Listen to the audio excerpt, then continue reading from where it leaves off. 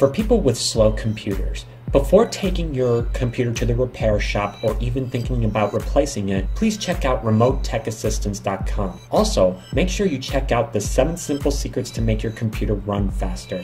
It is simple, it is free, and it is safe. Check it out at remotetekassistance.com. Hey everybody, how's it going? Today I'm going to show you how to start up Microsoft Outlook with Windows.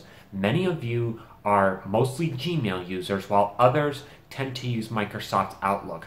But what if you want Microsoft Outlook to start up automatically so you don't have to do it yourself?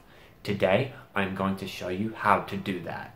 Keep in mind that this will apply to all Outlook versions from Outlook 2019, Outlook 2016, Outlook 2013, Outlook 2010.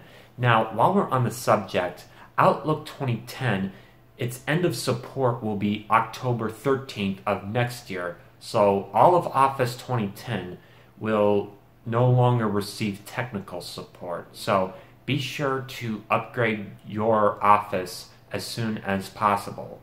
I would encourage you to use Office 365. But to get back on track, let me show you how to do this.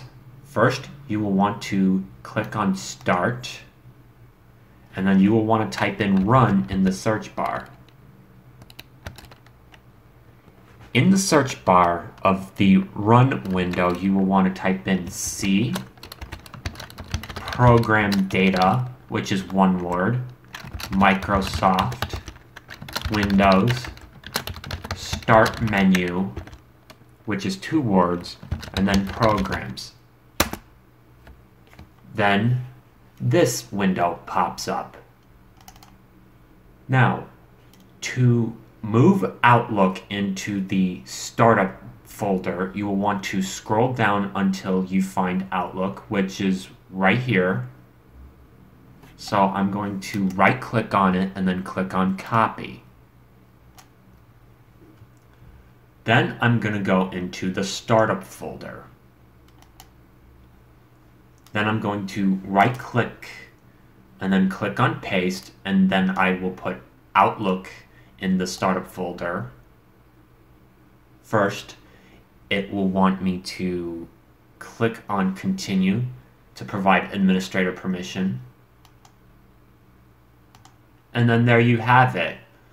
Now, before we test this, we will want to right-click on Outlook and then click on Properties.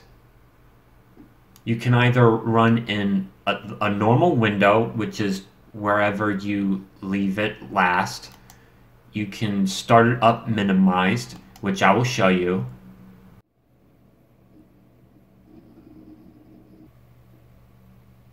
Now, obviously, when Outlook starts up minimized, you won't see the splash screen, but you'll see on the bottom of the taskbar that there's a line underneath it, which means it is still opened.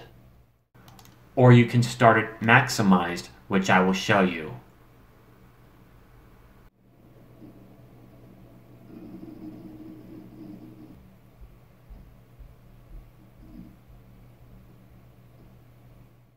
Then you'll want to click Apply.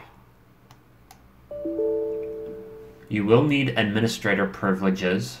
Again, click Continue, and then click OK. Now, one of the benefits of having Outlook minimized at all times is when you receive an email, you will notice in the bottom right corner that an email notification pops up. Not only that, but you'll also notice in the taskbar that the Outlook icon has a little mail icon next to the program icon itself, which is pretty cool.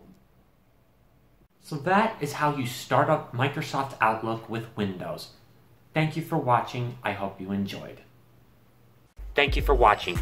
Please make sure to subscribe, hit that like button, and check out some of my other tech videos too.